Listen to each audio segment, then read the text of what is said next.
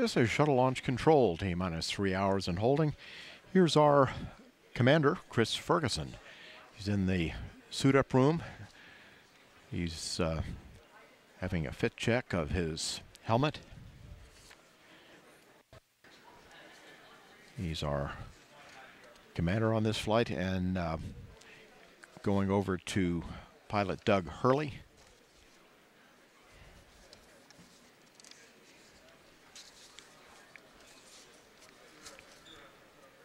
This is his second trip into space. He completed his first space flight on STS-127, and he's logged more than 376 hours in space.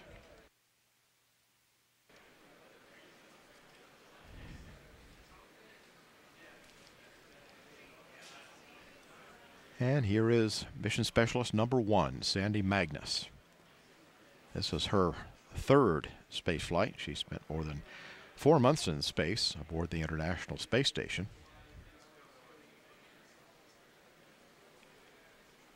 She flew on STS-112, logged 11 days in space, and then 4.5 months after being on board the space station as a member of the Expedition 18 crew. This is Rex Walheim. He's our Mission Specialist number 2. He's making his third space flight. He's spent more than 24 days in space on STS-110 and STS-122, and he's had 5 spacewalks totaling more than 36 hours. And he's served very effectively as the chief of the EVA branch. So the crew now is finishing their suit-up activities, and they are scheduled to leave for the launch pad in just about 25 minutes. And here they come.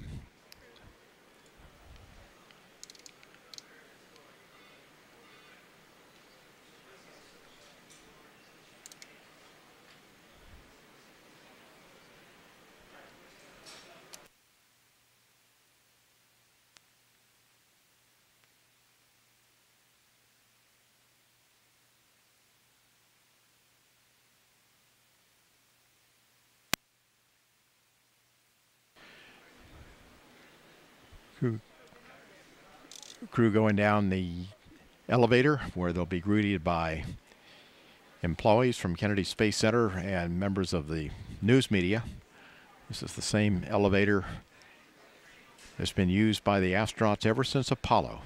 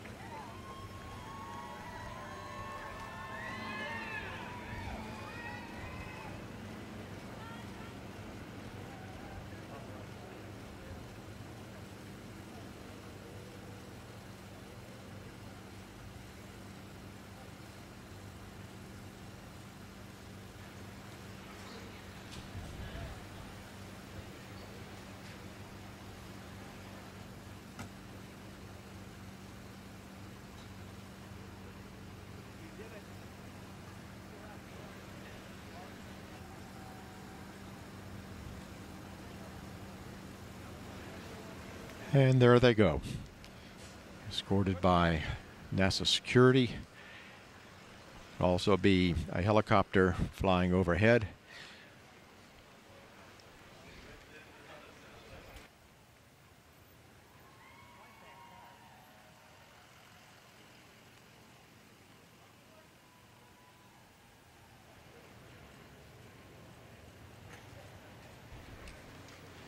It's about a 20-minute ride out to launch pad 39A.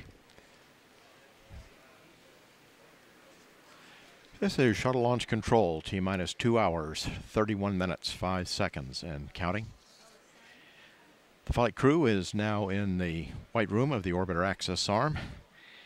Members of the closeout crew are in the white coveralls, and the astronauts, of course, are in the orange pressure suits.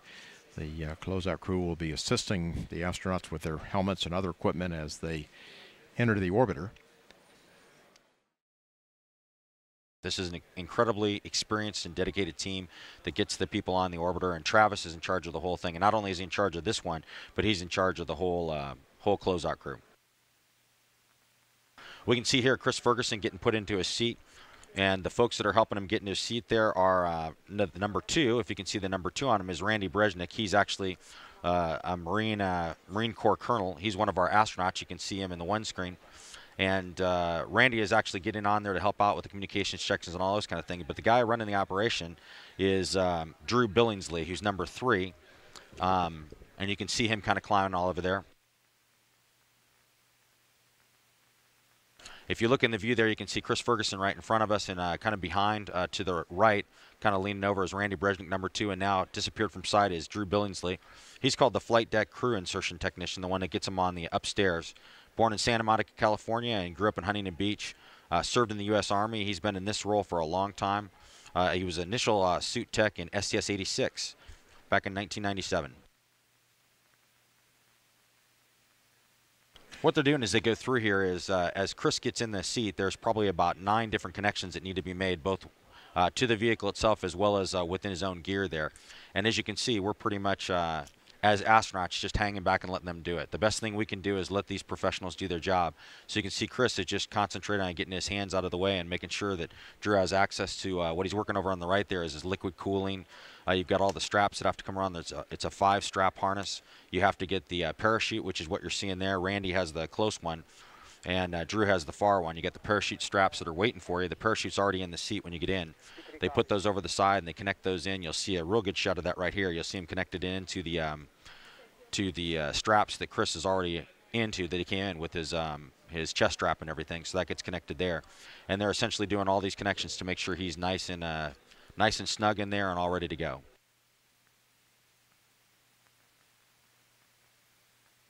So you talk about the 2 guys in there. Drew is this would be his 11th mission. I'm trying to remember Randy, and this is Randy's first one as the number 2. So this is the first time he's actually inside the vehicle doing this setup here. So I'm sure he's having a lot of fun. And this looks like Doug Hurley. Yes, it'd be Doug Hurley going in, Marine Colonel. He is flying as a pilot on this flight. This is his 2nd flight. Flew a few years ago on 127. And he's being helped there. You can see the guys out in the white room to get everybody ready to go. Number 4 there is Renee Arians. He's another long-time member. And by the way, all the guys that we've talked about so far are USA employees, other than Randy Brezhnik, of course, who's the astronaut. But Renee has been with the United Space Alliance for a long time. 27 years in the space program. He's been for 40 launches. And he's just doing a great job for us. He's been the OVCC. He's actually had Travis Thompson's job. Travis is number 1. There's only about 3 or 4 people that are qualified to do that job at any one time, and Renee is another one, but in this flight he's actually filling the number 4 role. And so he does a great job with it. He's going to be the hatch technician when they close the hatch and take care of all that stuff. I mentioned Randy Brezhnik. He's the ASP, right? Astronaut Support Person. Yep, it's called Astronaut Support Person, yeah. When does he get on board? He gets on fairly early, doesn't he? He does. He comes out and gets everything prepared inside the crew cockpit before the crew gets out there and makes sure that all their gear is in place. There's a lot of things they don't bring with them. They don't carry out with them that we take out for them. And I did this job quite a while ago, and there's a lot of things you take out there, get ready. You essentially triple check the cockpit to make sure everything's in place. You can see Drew there working with Chris Fergie's communication gear. That's the white line that's coming down. It's actually from the back of the helmet that connects into the system, but that's the line that communication comes through. So you see that wraps around a couple times. And the black piece of gear we call the hot dog there, that's the quick disconnect. Everything that he's being strapped into the shuttle with has a quick disconnect, so they can just pull things instead of having to tightly undo things. Everything just has a quick pull that they can take apart in case they would have to get out. If there's some kind of emergency at the pad and instead of launching they're going to have to get out, there's a bunch of quick disconnects you pull, so they can just, for Chris, he would roll to his right, drop down on the MS2 seat, which Drew or not Drew, but Randy Brezhnik is kind of on over there on the left. He would drop down on the seat down there and then get out of the vehicle. So that's part of the reason why it takes so long, is because everything's an intricate thing. You don't want anything to be tangled up. You don't want anything that can slow the crew member down if they need to get out of the vehicle. So. And this is Sandy Magnus. She's our mission specialist number 1. So when she gets in, I think she's going to be on the flight deck in the aft right seat. Step 628. That's correct. We got a good view of it now. Doug has gotten in from the middeck, and you kind of have to go in through the middeck through the hatch, and in the middeck you kind of take a right, about a 90-degree right. You have to go through the ladder access, which normally when you're vertical you'd be climbing the ladder. In this case you're going right, and then you actually crawl on the aft panels, and you can see that Randy's actually standing on the aft panels there as he gets folks ready to get in the vehicle. So we've got things down there that protect the aft panels. Certain place where you can stand, like you notice, for instance, Randy's not standing on the switches. We can't stand there. But it's kind of intricate. You have to weave your way around, and so you come in the hatch, you turn to your right for about 90 degrees, go about 5 feet, you drop down to the aft panels, aft lower panels of the flight deck, and then you climb up on the Mission Specialist 2 seat, and then you have to get yourself up in the pilot or commander seat. So these are the hardest 2 seats to get into, and it's kind of a monkey bar thing. There's a grip up there that they grab with their hands, and then they put their feet up there, and oftentimes you'll see the technicians, either Drew or Randy, helping them get their feet up there and get all situated. And then the critical thing is getting yourself on the parachute correctly. You want to get yourself all the way down in the seat as far as to the seat pan as you can, because the shoulder straps of the parachute can be quite painful if you don't get those a little bit loose. So you want to make sure you're as far down in the seat pan as possible. So you'll see a lot of adjustments here where they're pushing on them and pulling on people and getting them in the right place. And it's kind of a manhandling task. Obviously with the suit weighs a lot. It usually weighs about 50 to 60 pounds, and so they're carrying a lot of extra weight, and it's bulky, and it's hard to get where you want to go. And that's why we have so much extra help in there for these guys. This job is almost impossible to do yourself on the ground. On orbit, it's pretty easy. You just have to set things up, and you're floating, so it's a lot easier. You can move around a lot more readily, and the bulkiness doesn't hurt you nearly as much when you're in 0G. CMT and MT adjustment is complete. Ready for IMU platform positioning. Copy that. Next milestone is a check of the orbiter's flight controls. TLS is go for purge sequence 4.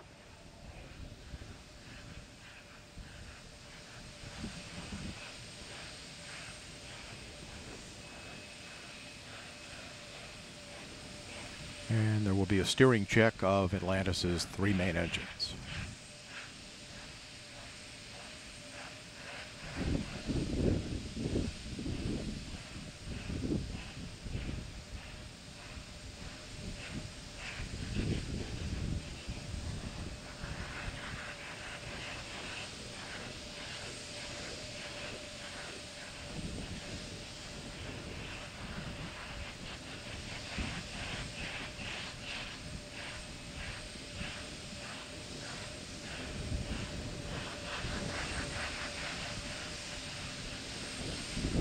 Verifying now that the main engines are in their start position.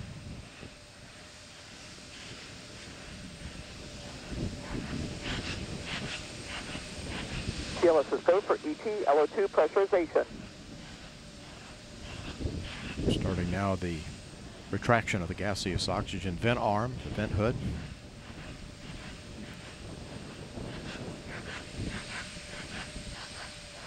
TLT OTC, clear caution warning memory, verify no unexpected errors. Fuel cells going to internal. External tank camera being activated at this time. OTC, PLT, no unexpected errors. Copy that.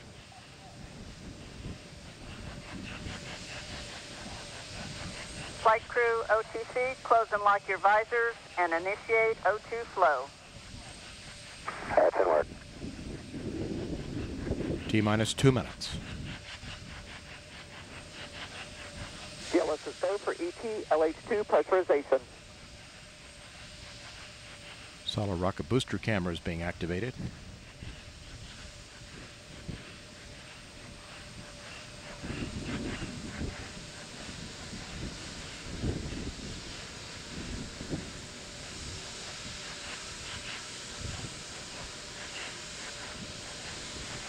T-minus 30 seconds.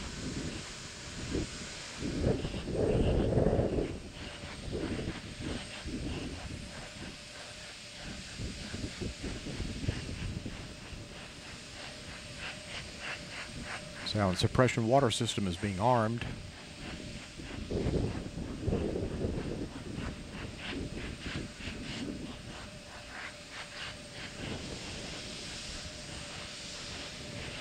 T-minus 1 minute.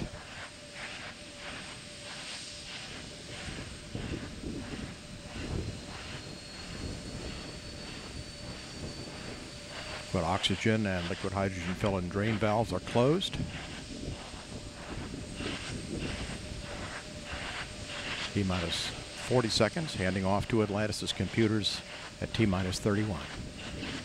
T-minus 35, 33. Clock will hold at T-minus 31 seconds due to a failure. And we have had a failure. Grad-Lot sequencer. We had a problem on the GOX retract switches. NNTDSP. Go ahead. Yes, sir. We need guys to go do the verification per the LCC, please.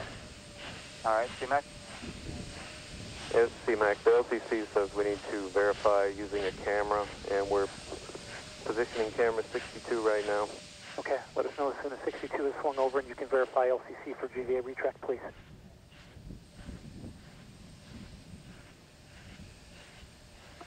And all personnel, we're holding here at 31 seconds while we get a verification that the GVA has fully retracted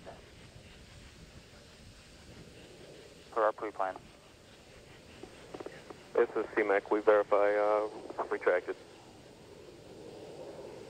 Okay, and you can verify that it is fully retracted per the instructions that that we developed, correct? That's correct. All right, and SPE? And NTD, SPE concurs. They satisfy the requirements of GSE 13 pre-plan contingency. I'm go. Okay, I copy. And launch director? Yes, sir. I heard all that and concur. Press on. All right, very good. NTD, SPE. Yes, sir. Yes, sir. I need concurrence to GLS and mass to clear the hold, please. Very good. And GLS, you have concurrence? Go. Copy that. It's in work. Thank you. Let us know when that's complete.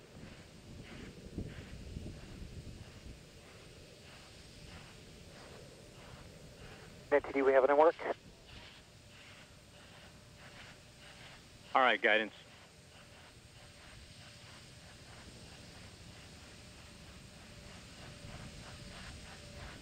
And just a reminder for folks, our lock turn back hold time is 3 minutes and 16 seconds.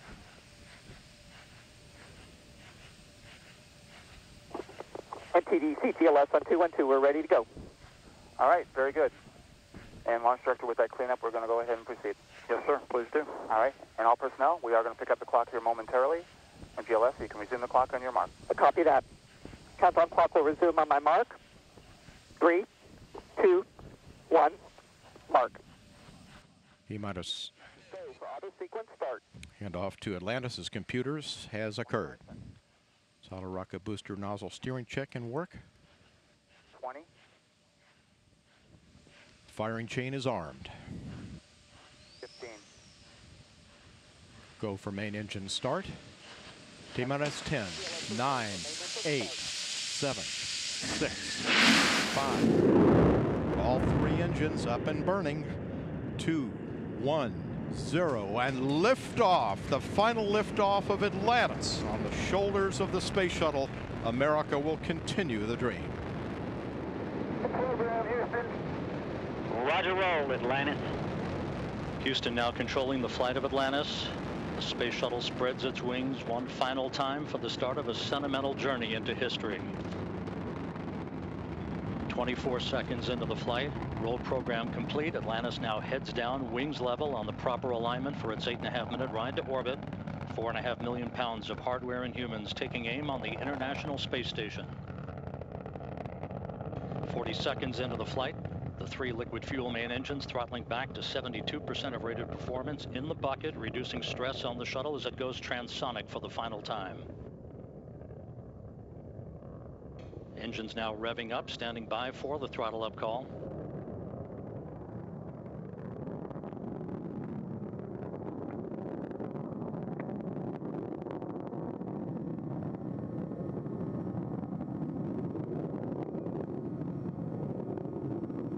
Atlantis, go at throttle up, no action, DPDT.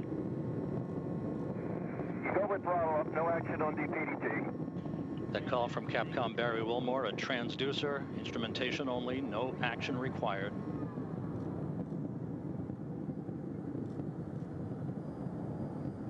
Atlantis now 15 miles in altitude, already 16 miles downrange from the Kennedy Space Center, 1 minute 40 seconds into the flight. Atlantis flexing its muscles one final time.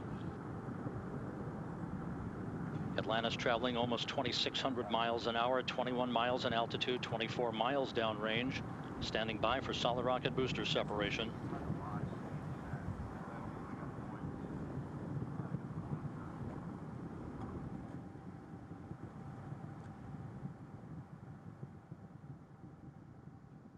Booster officer confirms staging a good solid rocket booster separation. Guidance now converging. The main engine steering the shuttle on a pinpoint path to its preliminary orbit. 2 minutes, 20 seconds into the flight. Atlantis already traveling 3,200 miles an hour, 35 miles in altitude, 50 miles downrange. The propulsion officer reports the orbital maneuvering system engines have ignited. Atlantis kicking on its afterburners for 1 minute, 23 seconds for the final phase of powered flight. Atlantis, 2-engine TOW. 2-engine TOW. That call from Capcom. Single pane day, so in the event of contingency, you're in plane plus 230 on the ECAL page. No COM VIs when you're ready to copy. Okay, in plane plus 230, go ahead. Press to ATO, 10.8. Press to MECO, 14.7.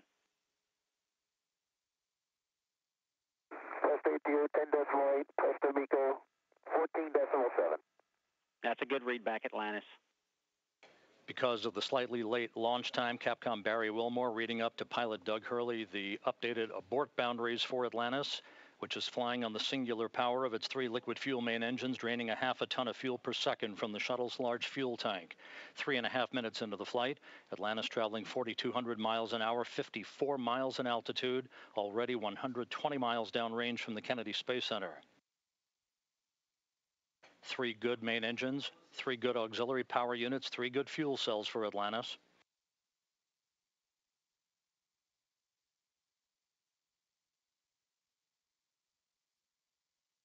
Atlantis, negative return.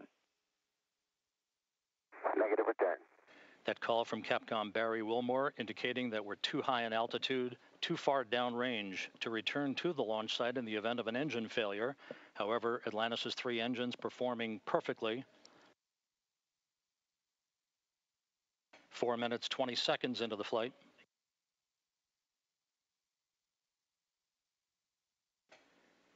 Atlantis currently traveling 5,500 miles an hour, 62 miles in altitude, almost 200 miles downrange. 4 minutes of powered flight remaining. Atlantis speeding straight as an arrow toward its date with the International Space Station Sunday morning.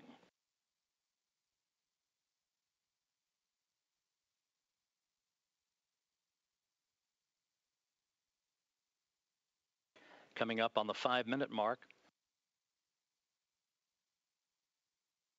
Atlantis now traveling 6,500 miles an hour, 66 miles in altitude, 250 miles downrange.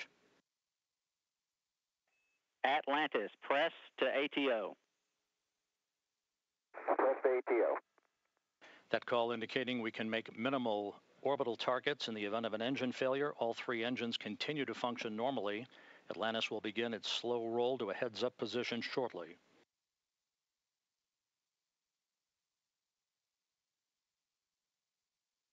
Five and a half minutes into the flight, Atlantis traveling 7,700 miles an hour, 315 miles downrange. Atlantis, single engine, ops 3. Single engine, ops 3.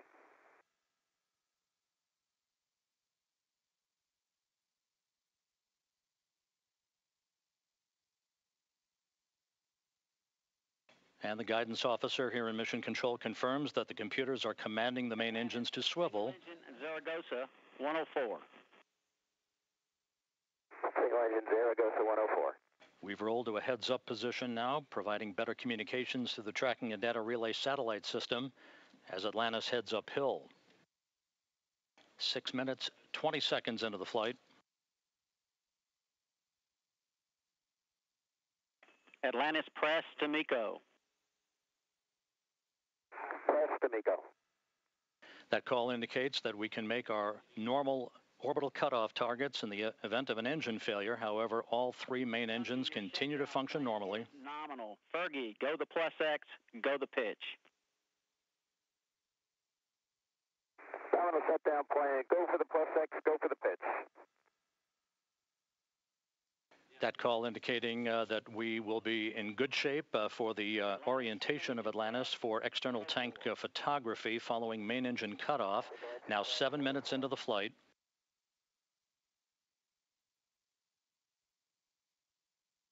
One minute, 20 seconds till main engine cutoff. Atlantis traveling 12,000 miles an hour.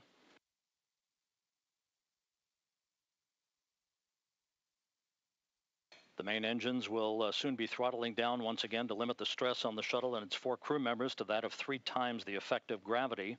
Atlantis currently traveling at a speed of more than 4 miles a second. 1 minute of powered flight remaining for Atlantis.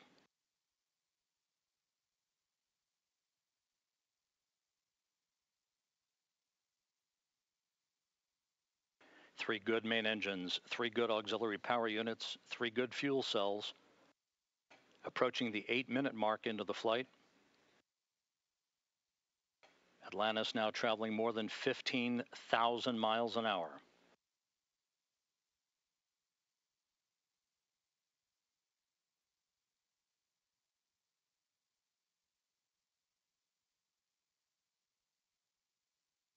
Eight minutes, 15 seconds into the flight, standing by for main engine cutoff. That'll be followed a few seconds later by the separation of the external fuel tank.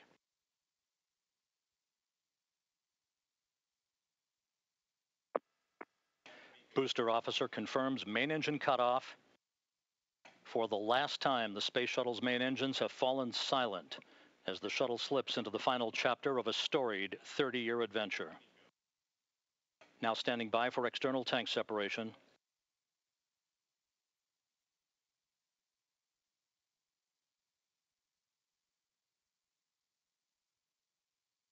Atlantis off the tank.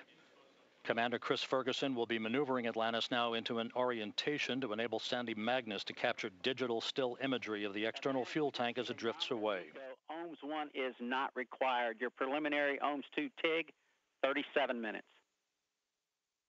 37 minutes. No OMS 1 required. Thanks.